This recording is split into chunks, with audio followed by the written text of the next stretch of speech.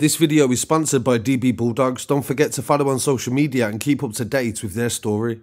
News has broke today of the second Metropolitan Police officer to ever be implicated in an Encrochat conspiracy. PC Agalliu has been fired after facing a disciplinary in relation to the fact that she said she didn't know her husband was a cocaine drug baron.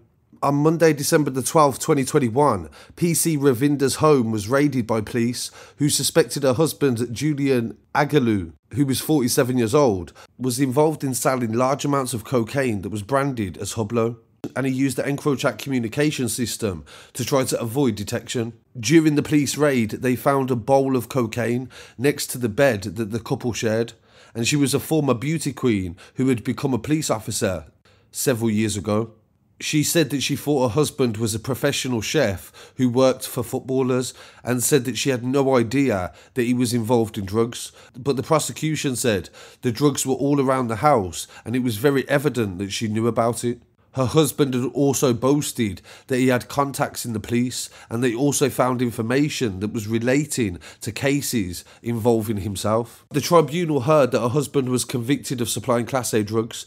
During the search of the Encrochat messages, police found conversations relating to 100-kilo drug deals, and they also discussed the sale of firearms. Her husband's alias on Encrochat was Nice Moon, and the prosecution said that Julian gave himself away by posting pictures of his home, also his children, and making reference to the fact that his wife was a police officer.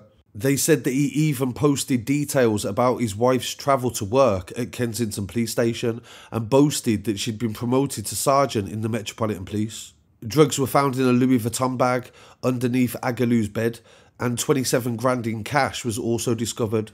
The mother of three was fired but has not been charged with any criminal offences. Her husband will be sentenced in February, along with his accomplice Daniel Duncan from Brentwood. So that is very interesting that she was raided twice. They found drug paraphernalia and drugs inside the house, and evidence to suggest that she was involved in obtaining information about people from the police records. But she has faced no convictions or charges in relation to that.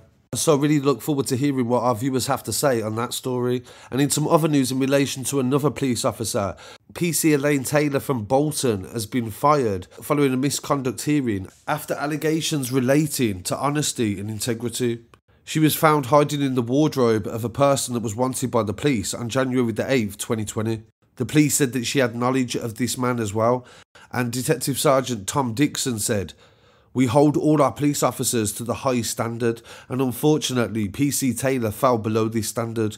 We remain committed to addressing any misconduct at any rank and taking swift action."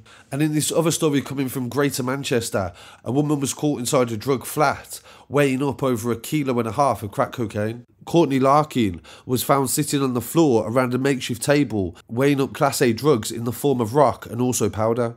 The 25-year-old was in the process of cutting the drugs and placing them into bags when the police raided. They found 1.2 kilos of the drugs that they valued at £123,000. Police executed the warrant in Stalybridge on Friday the 6th of May 2022. Larkin was arrested on suspicion of crack cocaine supplying and taken into custody where she was charged. She pled guilty to the offence at Manchester Crown Court.